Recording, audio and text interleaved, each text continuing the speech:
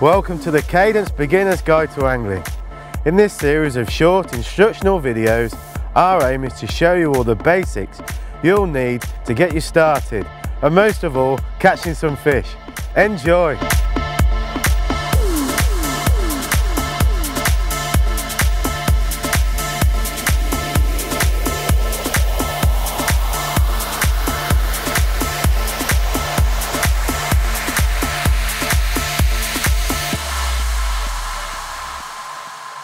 Welcome to another episode of the Cadence Beginner's Guide to Angling.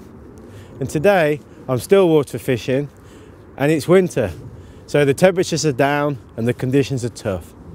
The method I'm going to employ today is a form of float fishing called Waggler fishing, and it's a style of fishing that hopefully will get you bites and fish on even the toughest of days. Okay, so let's have a look at the wagglers that I tend to use when I'm fishing on still waters in the winter. You'll notice that there's different types of wagglers, different shapes, different capacities.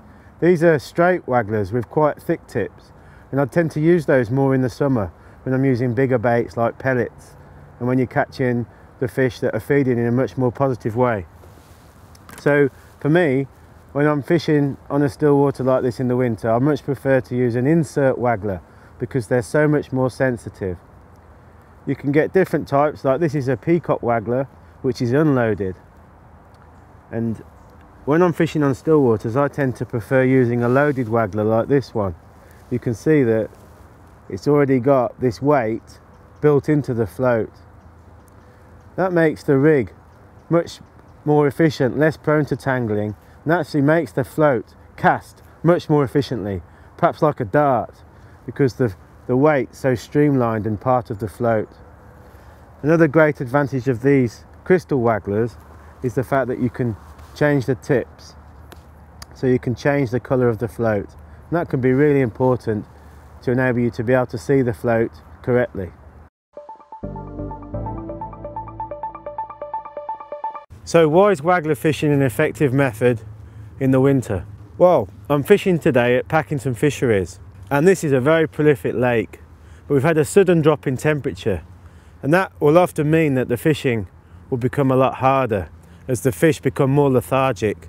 Ordinarily I would probably start by pole fishing on a prolific venue like this, but I know it's going to be hard, and the advantage of fishing a waggler float in these situations is you can fish further out into deeper water, and the waggler float's perfectly designed to enable that to happen efficiently. So to fish a waggler on a still water like this, you need to ensure you've got the right tackle, and the rod I'm using today is our 13-foot combo match rod, and it's a brilliant rod for fishing on still waters like this because it's very versatile.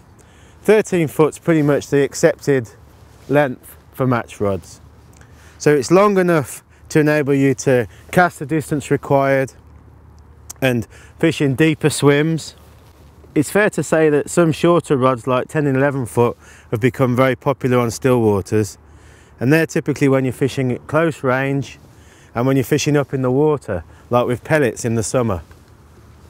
And the reel that's supplied with this rod is a Cadence CS5 reel, and it's a 3000 size, so it's not too big and it balances the reel and the rod absolutely perfectly.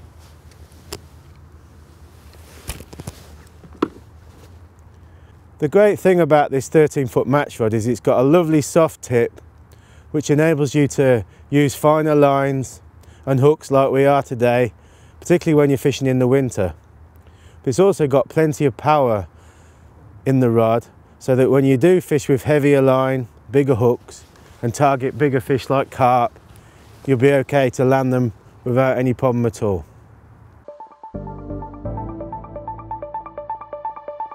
So I'm casting around about 20 metres out today, and the float I've selected is this 3-gram crystal insert loaded waggler, and you can see that I've hardly had to have any shot around the float. I've actually got 2 number 4 non-toxic shot, and then I've got a number 8 either side of it. And I like to do that because the number 8s just help prevent those bulk shot, the number 4s, from moving around on the line. The main line I'm using today is 3-pound line, and that's really important because if you were to fish with a heavier line like 5 or 6 pound, which would perhaps be fine in the summer when you're using a heavier float, you'll struggle to cast a lighter, more finesse float like this. Certainly casting the distance that we're achieving today would be almost impossible with a thicker main line. The actual rig itself is so simple. So I've got those shot around grouped around the float, and then all I've got down the line is 2 number 8 shots today. That's giving the bait a nice slow fall through the water, just like the maggots that we're feeding. And it's also enabling me to register the bites because I can see the shot settle. And that really leads on to a very key point, in that certainly when you're fishing in the winter, you need to dot the float. So shot the float, so you've got very little of the float showing. Something like that. And that means that the float setup that you're using is very, very sensitive, and you'll register the bites. Sometimes it might be just a small lift bite, or the float will just sink. And in the winter, that might be all you get. So make sure that you dot your float down.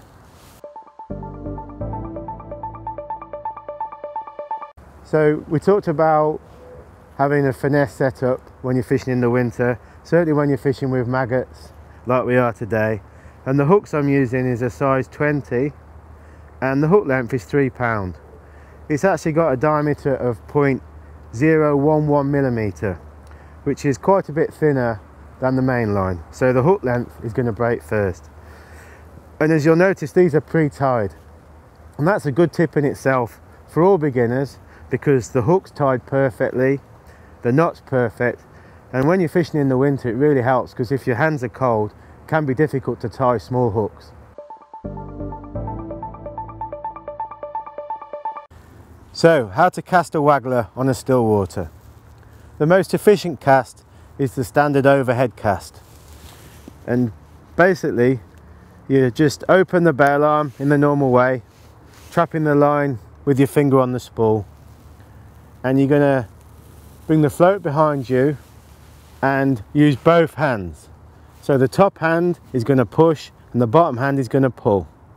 And I'm looking where I want to cast. So I'll just try and demonstrate that in one movement. Just swing the float behind me and then smoothly push and pull and cast the float into position. Now another thing to explain, which is really important, is what we call feathering the line. So once I've made the cast and the float's flying through the air, just before it hits the water, you stop the line with your finger. And that will break the float, and it will make the float drop into the water without a big splash, and most importantly, it will spread the rig out so you're not tangling. So I'll just try and demonstrate that for you. So a nice smooth cast. Just before the float hits the water, I trap the line on the spool with my finger. The next thing I'm going to do, which is really important when you're fishing on a still water, particularly on a windy day like this, is to sink the line. So I put the tip under the water, and with 2 or 3 turns of the handle, I'm actually sinking the line off the surface. And that's really key, because if you don't do it, the wind will move the line and then move the float unnaturally. And on days when I'm waiting for a bite, I'll actually utilise a rod rest like this. So I'll sink the line and I'll keep the rod tip under the water whilst I'm waiting for a bite. And that really, again, helps to keep the line under the water and out the way and maintain a good presentation.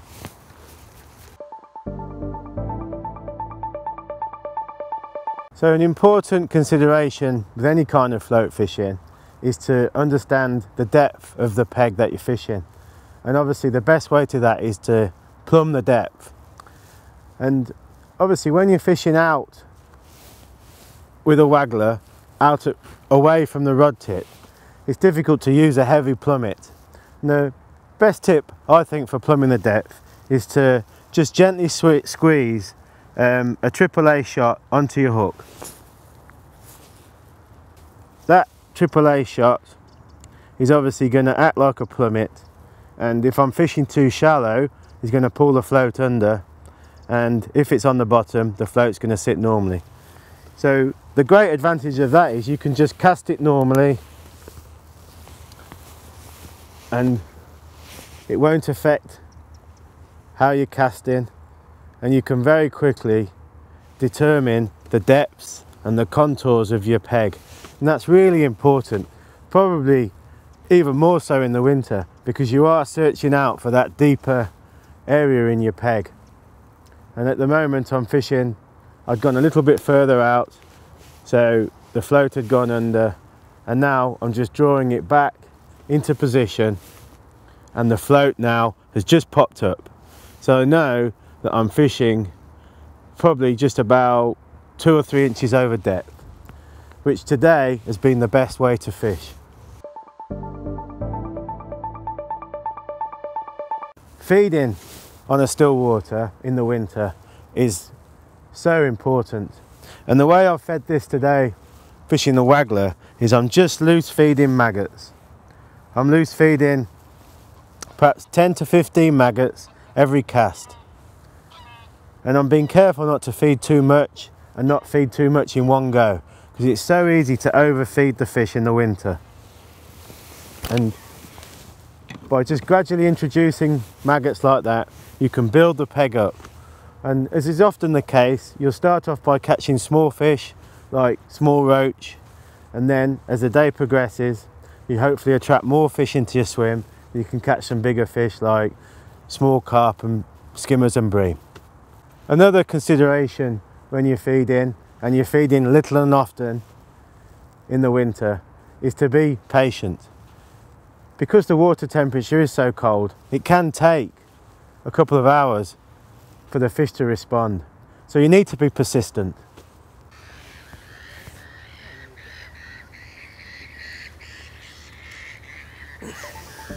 Waggler fishing, a great winter method.